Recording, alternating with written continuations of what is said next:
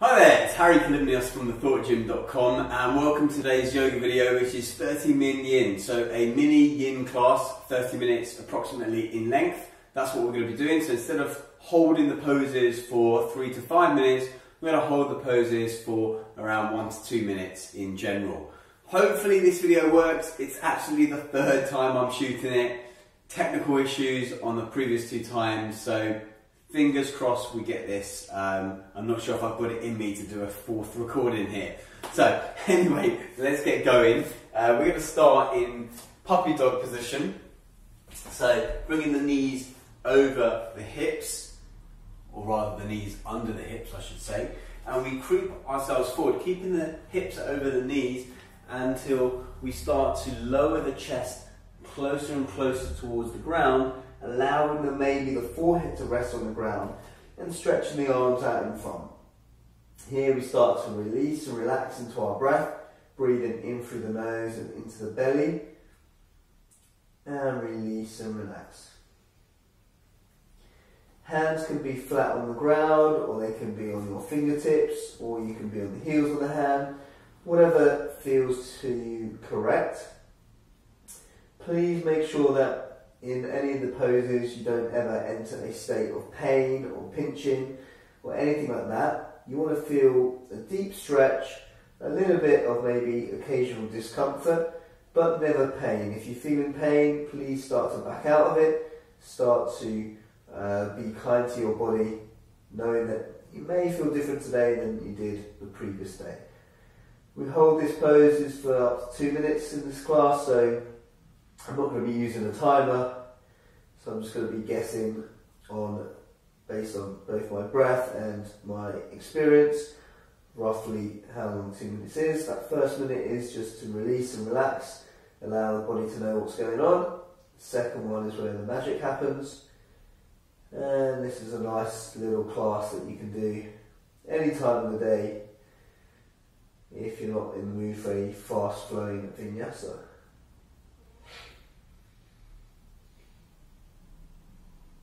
Good.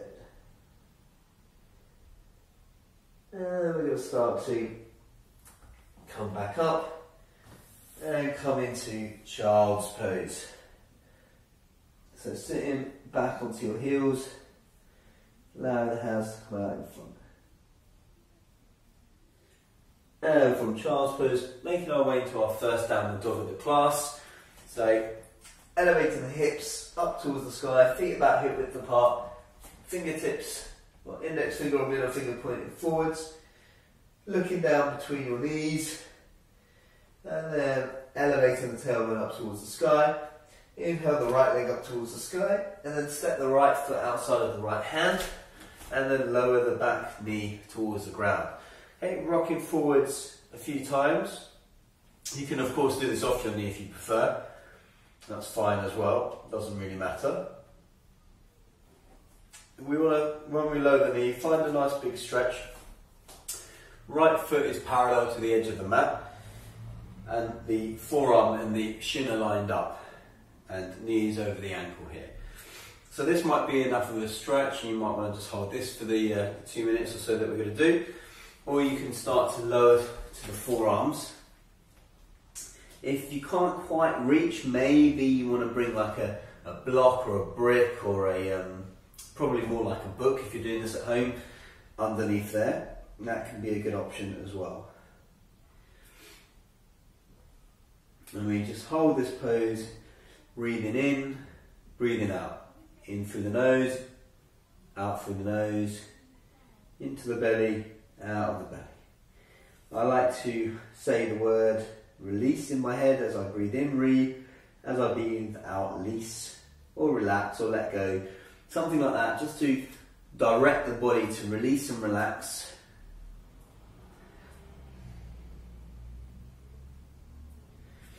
Allowing gravity to do the work, allowing time to do the work, allowing the inner body to do the work.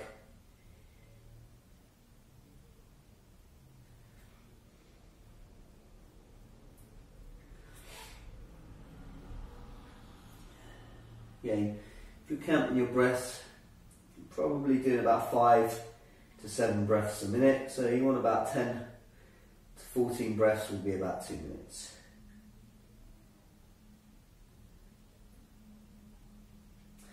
Come back up onto the hands.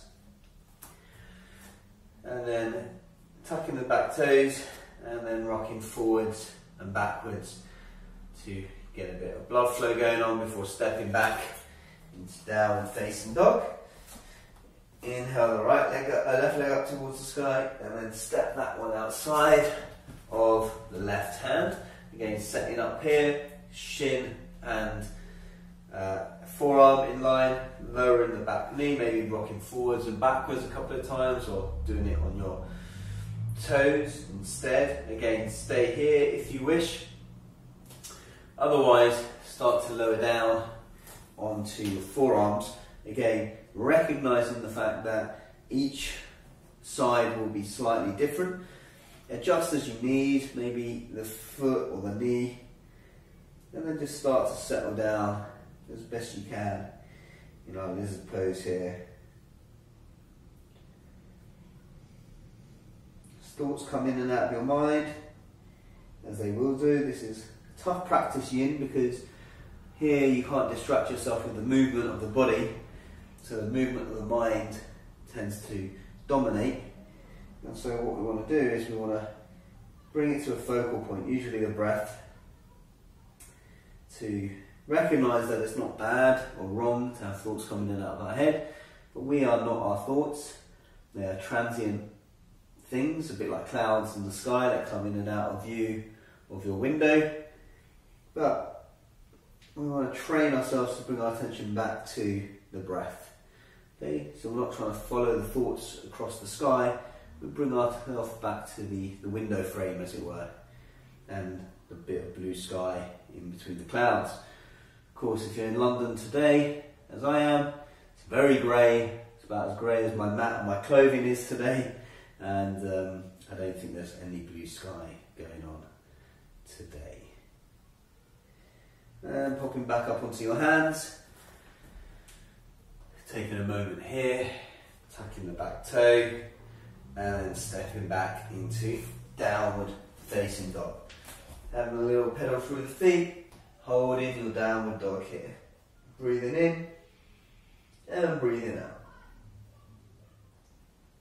And from downward dog, let's just bring our hands towards our feet, coming into ragdoll position, bending the knees, keeping a nice softness in the back of the knees, coming into ragdoll for just a moment here as we swing the arms pendulum by bringing the hands onto the opposite elbow and bending into one leg and the other before we start to make our way down to the ground.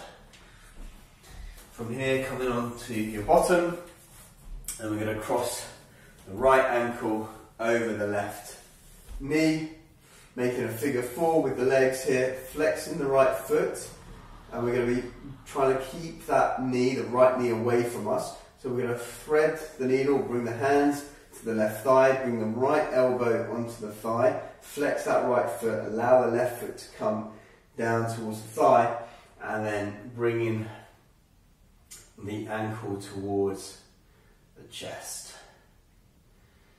And then we hold here.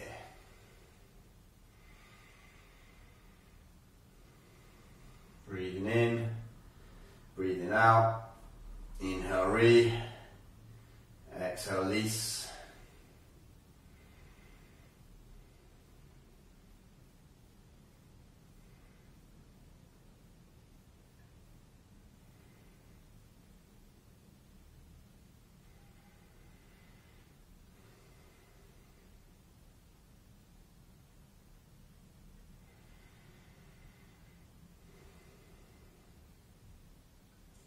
Every time you breathe in and out and you do your release or you relax or let go breath,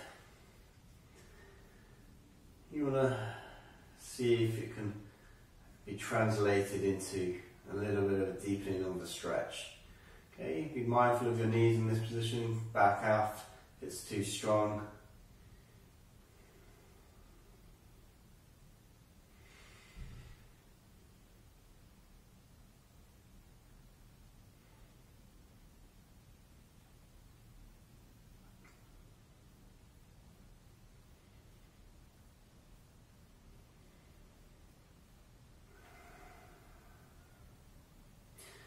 from there, lowering the left foot.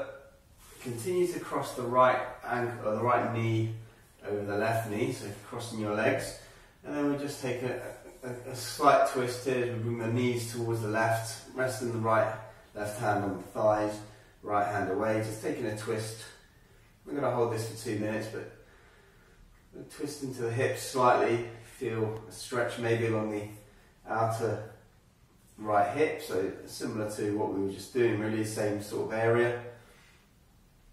And then coming up onto your back, taking the left ankle over the right knee, opening up, flexing the foot,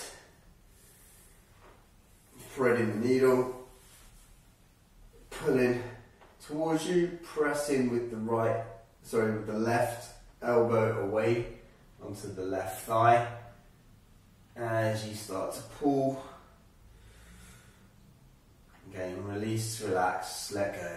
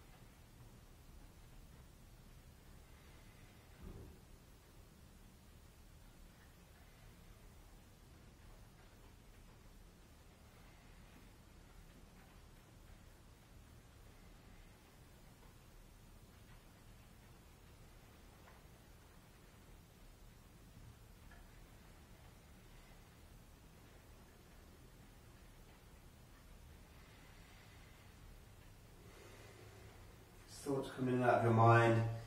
Recognise you're not your thoughts. It's just like clouds passing in the sky and you looking at them from your window.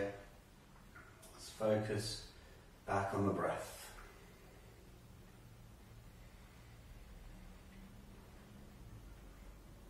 Releasing the right foot down, crossing the left knee over the right thigh, taking the knees over to the right hand side, extend the left arm away, right hand onto the thigh, into the left knee, and again taking a twist here.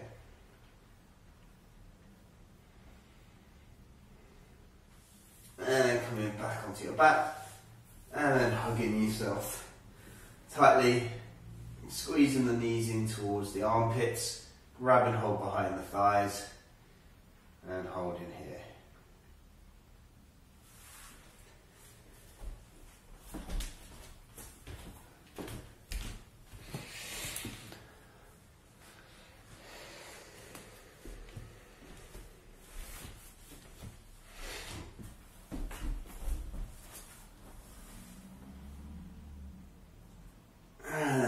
Forwards and backwards, coming up to seating.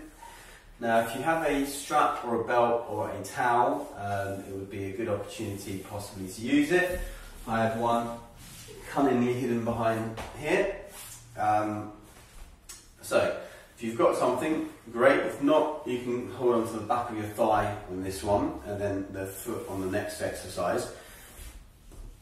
But if you've got a strap, placing it on the ball of your foot, extend the left leg away, right leg comes up towards the ceiling. Here you're going to bend the knee, so if you're holding on to the thigh, you hold on to the thigh and then you do this. Otherwise you hold on to the strap, you bend the knee towards your chest, and then you start to straighten the leg, pushing the heel up towards the ceiling. Try and relax the shoulders so you're not tensed up in the neck. You can hold as far down the strap as you want or high up. So bend the knee, bring the thigh towards the chest, then extend the heel away from you and you try and open up here. Okay, we're not staying here for 2 minutes, we're just warming up and bringing the knee in and opening. But what we are going to do is we're going to take the strap in our left hand, we're going to extend an ankle with the right hand away from us, and we're going to draw the right foot over to the left side, trying to keep both shoulders on the ground. Again, here you can do this with holding onto the foot, Or if it's not accessible to you to keep a straight leg, you can bend the leg, or you can have this as more of a spinal twist and have the knee bent if you don't have a strap and you can't get anywhere close to your foot. Okay, but here we want to push the ankle away or the heel away from us. And imagine someone is pulling the right thigh back down to the ground, right hip back down to the ground. So it's like a tug of war going on between your hip and your heel. Okay, hip to heel, tug of war, and you feel maybe something along the glutes, along the IT band, maybe even in the lower back. Again, never pain, always back away from pain, but definitely a stretch, a challenge, a positive sensation, even though it may not be feeling so positive in the moment. And remembering to focus on your breath, releasing and relaxing.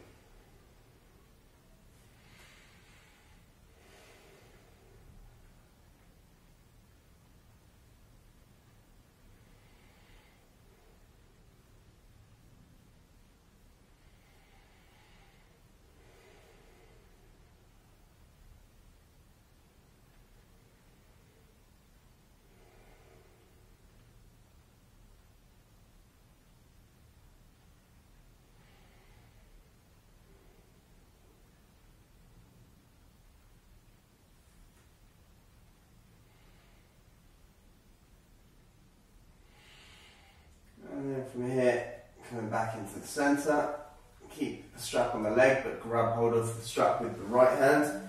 Just take a little bit of a counter pose as we open up towards the right. I'm not going to stay here for 2 minutes, but we're just going to open up slightly, start pulling the foot towards the head if you can, keeping the leg straight. Again, if you haven't got a strap, you can do this with a bent leg, that's perfectly fine, you're still opening up in the same place. All good. And then bending the knee, coming back into the centre, and we're going to swap over, bringing the strap underneath the ball of the left foot, extend the right leg away from us, bend the knee, bring the chest and the thigh closer together, and then extend the heel away. Okay, so we bend the knee and then we extend away. Okay, again, holding on behind your thigh if you don't have a strap. Okay, bend and straighten. Bend and straighten. Okay. The idea is you're trying to get your shin to your chin. Not really going to happen for me anytime soon, but that's the intention of the movement. Then you grab hold of the strap with the right hand, left hand anchors, start to draw the foot towards the right hand side. Again, that tug of war happening between the hip and the heel as you anchor the shoulders to the ground. Maybe looking towards the left hand, maybe you're just having a bent leg, maybe you've got your hand on your foot.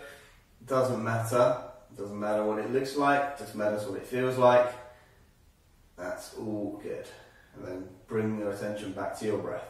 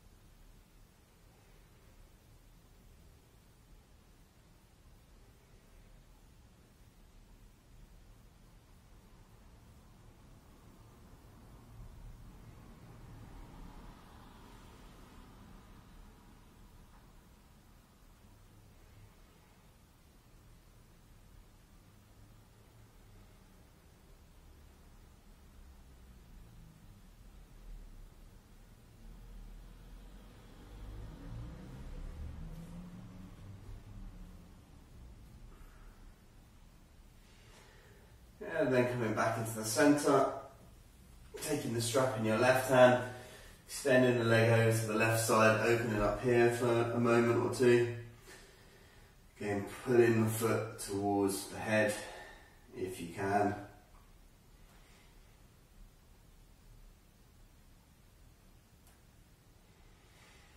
And coming back into the centre. And let's move the strap away. Oh, actually, we'll keep the strap wherever we want. We're going to need that in a second. Bringing the knees in towards the chest, hugging yourself there. Rotating through the ankles, one way then the other. And then coming, rocking forwards and backwards a few times. And then just coming into child's pose one more time. Maybe this time knees wide. And then sinking back, finding your breath. From your child's pose, then come back up to sitting on your bottom and bringing the soles of the feet together, the knees coming apart. Okay, so Bakasana here. You can do this without the strap if you wish, but I'm going to use the strap. I'm going to wrap it around the feet here, hold it in each hand. We're going to allow gravity to do the work to pull the knees down towards the ground. And we're going to make sure that we're not having to overly think about bringing our heels in, because we're going to be holding on with the strap. From here, we're going to slowly come down onto our backs. Okay, so once we've got a bit of a comfortable position, we can start bringing the feet closer and closer. Now that might make the knees rise, it might not, but the idea is we've got the feet secure here with the strap, so we can relax as much as possible, okay? So we can just relax the hips, relax the knees down, and we allow gravity to do the work.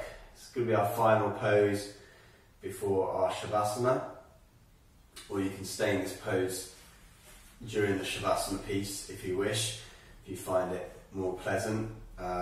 This can be a nice one to take a modified Shavasana in. So either way, just focus on the breath. Any tight spots that you feel, just imagine you breathing into them and out of them. And each time releasing, relaxing, letting go.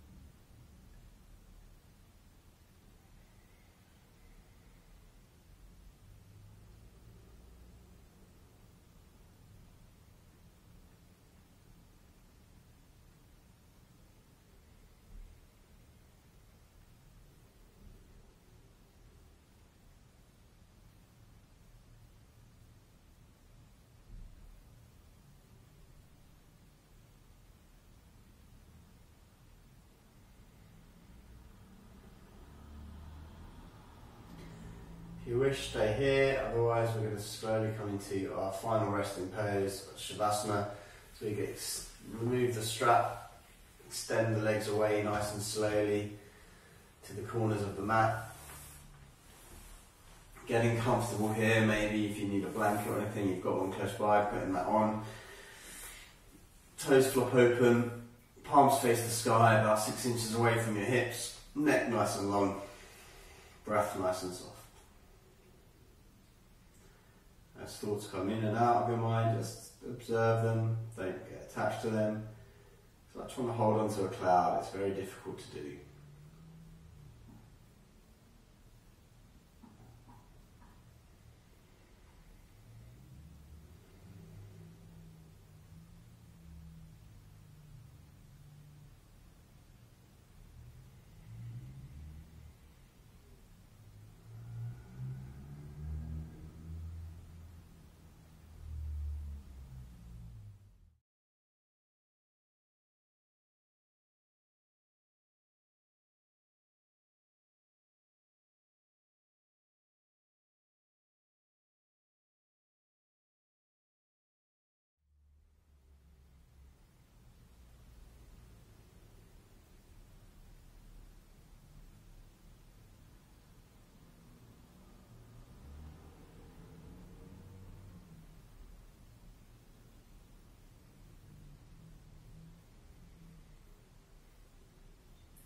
can wiggle the fingers and the toes, rotating through the wrists and the ankles, one way then the other way.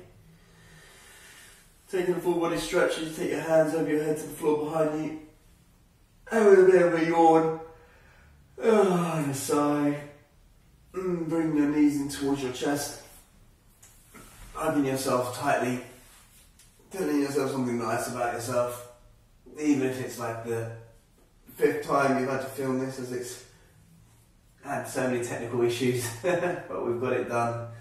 And then keeping your attention inwards and focused towards your forehead, your third eye, rolling either to your left or your right in the fetal position, maybe making a pillow with the hands before slowly pushing yourself up to sitting on your mat in a comfortable seated position. Keeping your eyes closed, your attention inwards as you bring your hands into prayer position in front of the heart center. Just checking in with your body right now, seeing where you're at. Then as you raise your prayer towards your third eye, your forehead, may we always seek the truth. Lowering our prayer towards our mouth or our throat chakra, may we always speak the truth. And finally lowering our hands towards our heart center, may we always be in truth. Namaste. Thank you so much for practicing along with me today. I do hope you've enjoyed it. It was, I think, the 5th attempt that I've had. It was the 3rd at the beginning, but then it kept technical issues halfway through. So hopefully it is a seamless practice for you. Please do follow along with me on social media. The Thought Gym, as in thinking, is where you will find me. So The Thought Gym, and also thethoughtgym.com. You'll find lots of great resources there. So head to thethoughtgym.com and all the social media channels, especially YouTube. There's lots of information there. Until next time, have a fantastic week, month, year and life. Until I see you again on the mat. Namaste.